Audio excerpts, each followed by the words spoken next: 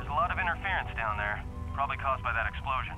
Still, it looks like there's a route down to the Peragus fuel depot.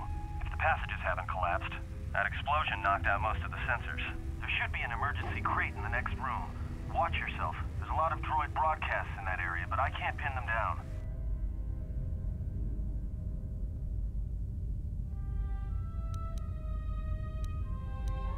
Will do. And be careful down there.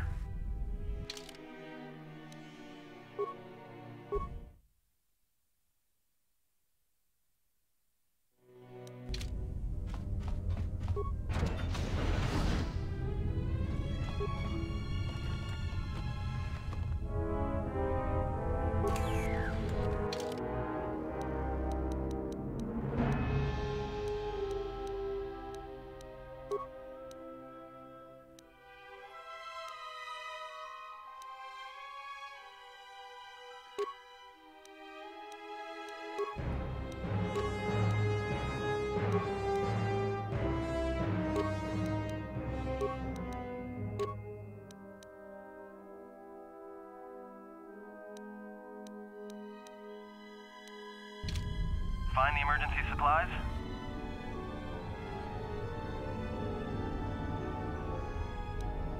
About time. The whole half-naked Jedi thing was wearing a little thin. Look, there may be some survey gear and a safety harness inside the crate, too. The miners wear them when staking claims on the asteroids. The survey gear is designed to spot and protect you against sonic mines, and the safety harness can be helpful if you try to disarm them.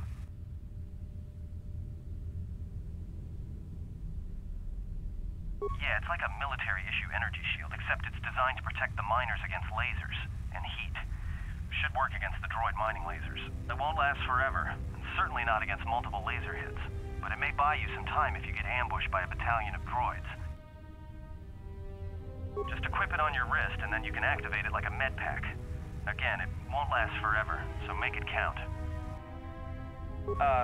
Just one more thing.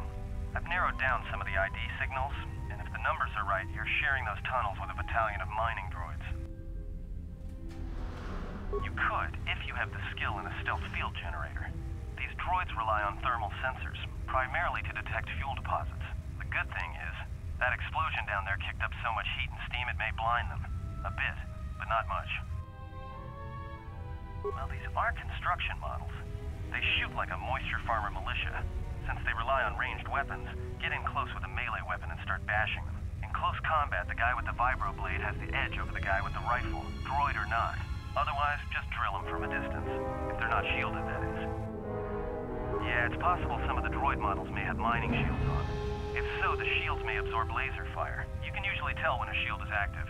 It'll make an electrical field around the target.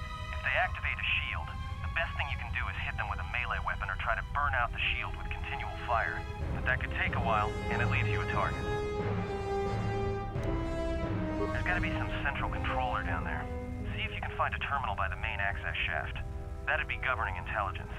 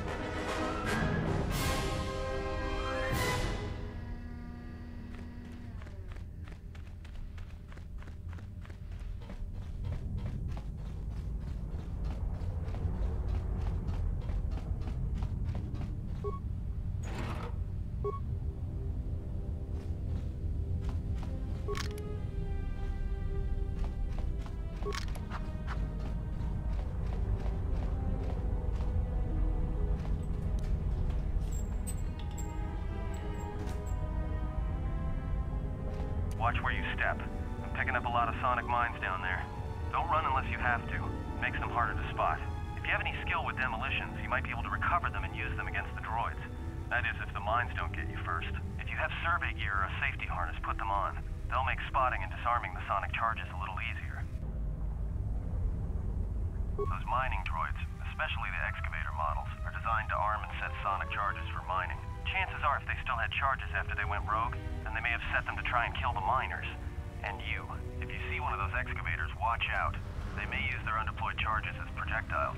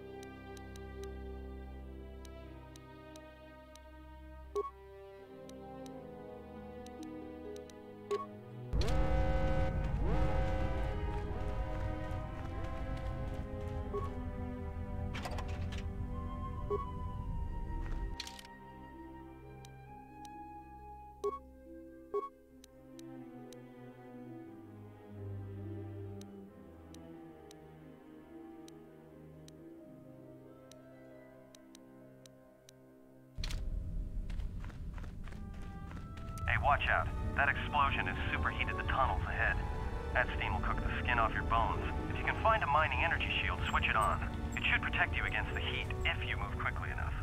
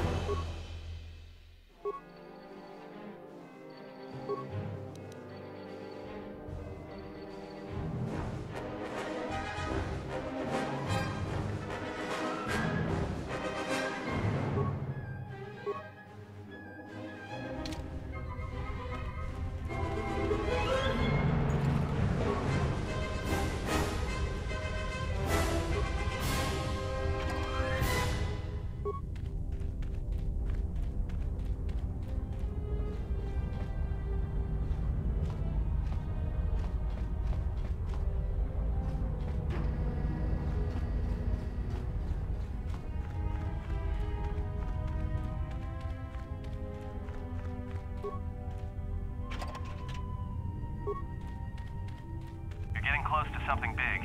I think it's the main ventilation shaft. If so, the central droid controller should be somewhere nearby. Keep an eye out for it.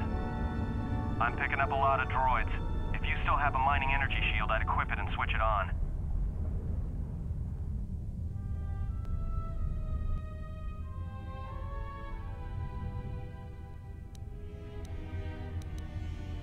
Sensor? It must be maintenance drones. Watch out. Those little pests will try to repair the mining droids if you don't gun them down first. Still, it's odd they're still active after the explosion.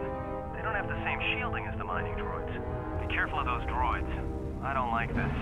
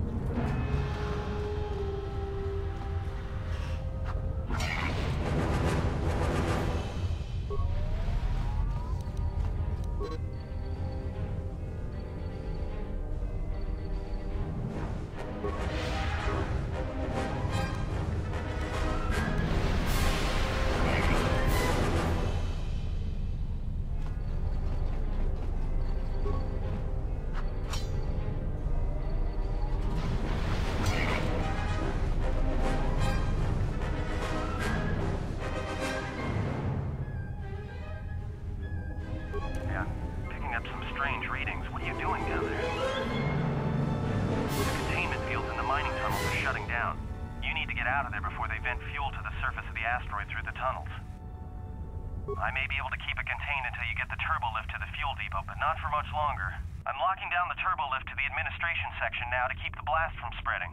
If you've got anything left to do down there, make it quick, because where you are is going to get real hot real soon.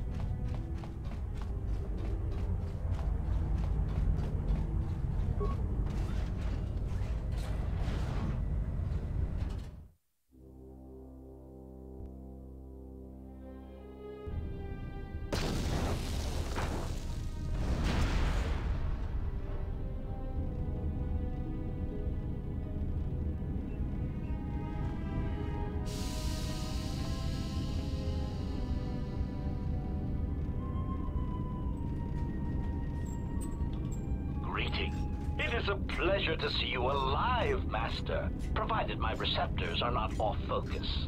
How may I be of assistance?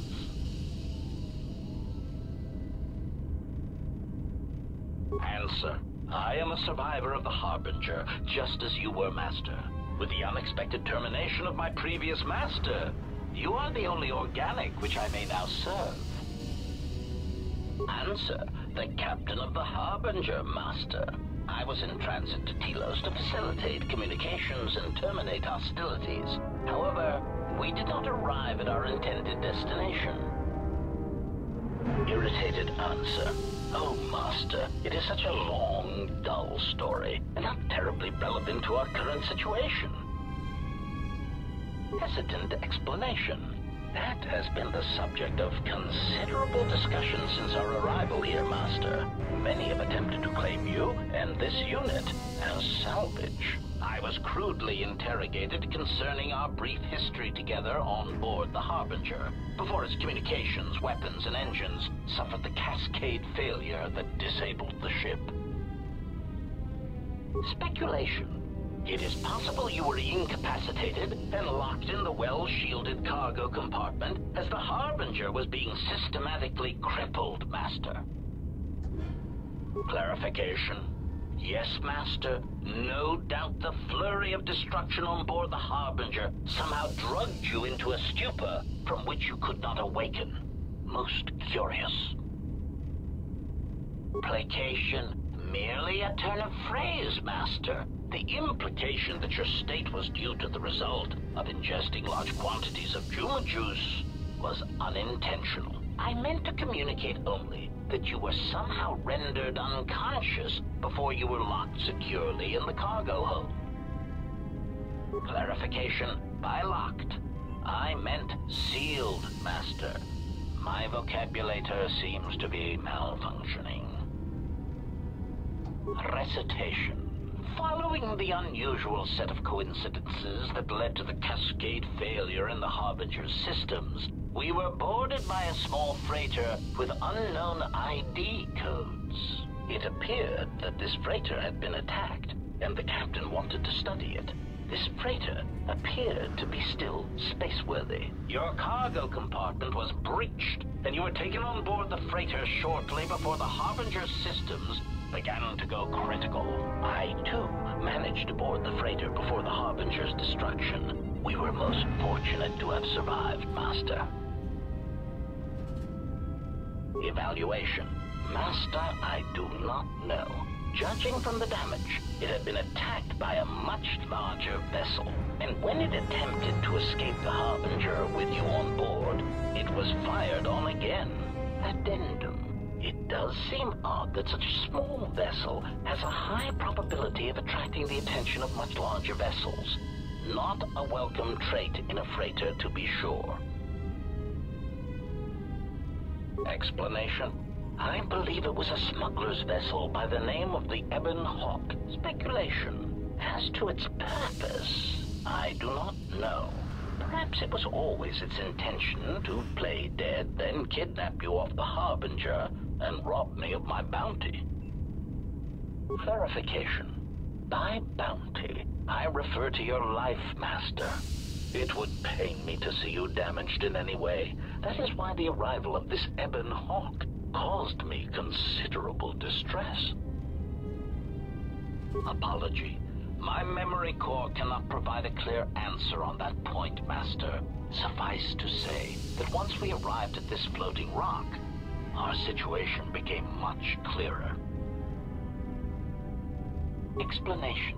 Despite my market value, Master, the miners were far more interested in you. It did not take long for me to ascertain the reason for this.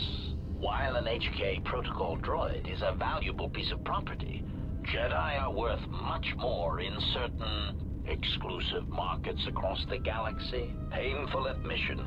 I must confess to feelings of inferiority at the speculated difference between my value and the price for your capture. I was forced to remind myself it was not due to a failing of my model or function, but because you were a Jedi. Surprised answer. Why, I told them, Master. You are the exiled Jedi who served with Revan in the Mandalorian Wars, are you not? I hope all that has happened has not been the result of a miscommunication. If so, then the problem lies with the core word databases, which are notoriously spotty. Answer: all that has happened has been because they believe you to be a Jedi Master. They debated what to do with you as you lay unconscious in the medical bay. One group seemed intent on selling you as property. The other group opposed this. 3 standard hours after the division between the miners became apparent, accidents began to occur throughout the facility. A result of improper maintenance, I believe. These accidents coincided with the degradation of the mining droid behavioral cores. Crude models are prone to such failures, resulting in murderous rampages. The mortality rate of organics in the facility rose quickly. Many miners began to join you in the medical bay as a cascade of flawlessly timed detonations occurred in isolated gas pockets in the lower levels of the facility. The explosions herded the miners into emergency sections of the station, quickly and efficiently cutting them off from communications and facility control. But sadly enough, not the ventilation systems. You see, the explosions had damaged specific sections of this facility's ventilation systems, causing a slow, lethal buildup of toxic fumes in the dormitory level. Answer: I do not know, Master. Ironically enough, any miner that fled to the dormitory level to protect themselves from the droids and the explosions would find themselves in a gas-filled death trap. It is unlikely any miners remain alive. As I said, the dormitory has been cut off from the rest of the facility, as has the hangar bay. There is no escape. Apology. Unfortunately, communication with the dormitory section is severed, Master. It is perhaps for the best, especially if any other accidents have occurred in that section. If that were the case, the severed comm link would have spared us the satisfaction of hearing the miners' screams as they lived out their last moments in fear and terror.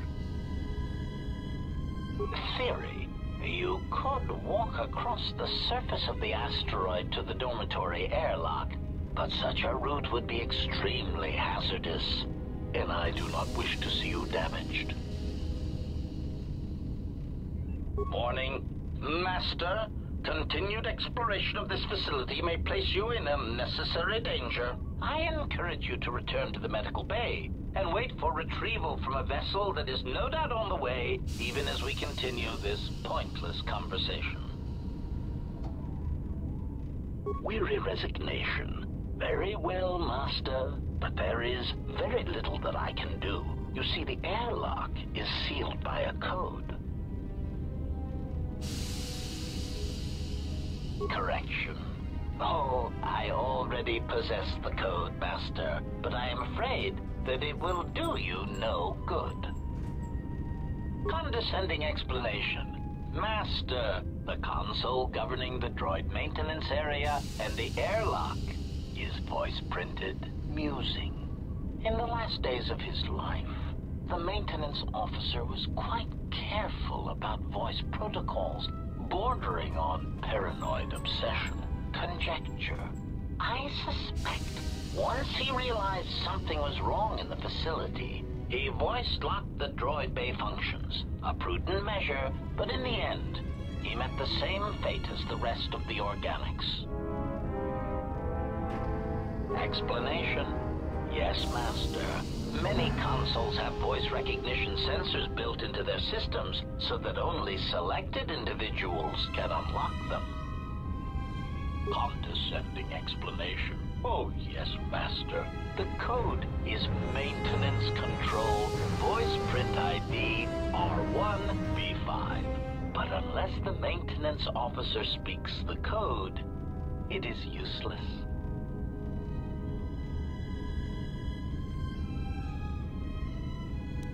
Answer. Master, you cannot. You are trapped here just as I am. There is nothing to do. except patiently wait for whatever the future has in store for us. Of course, Master. How may I be of assistance?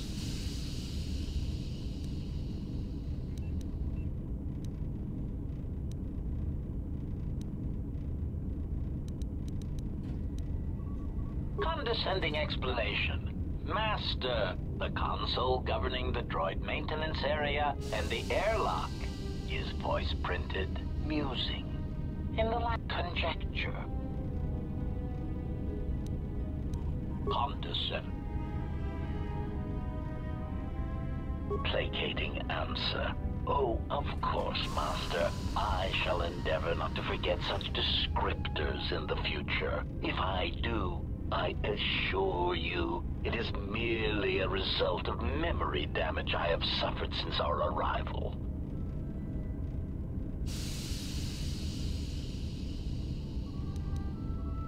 Answer. Master, you cannot.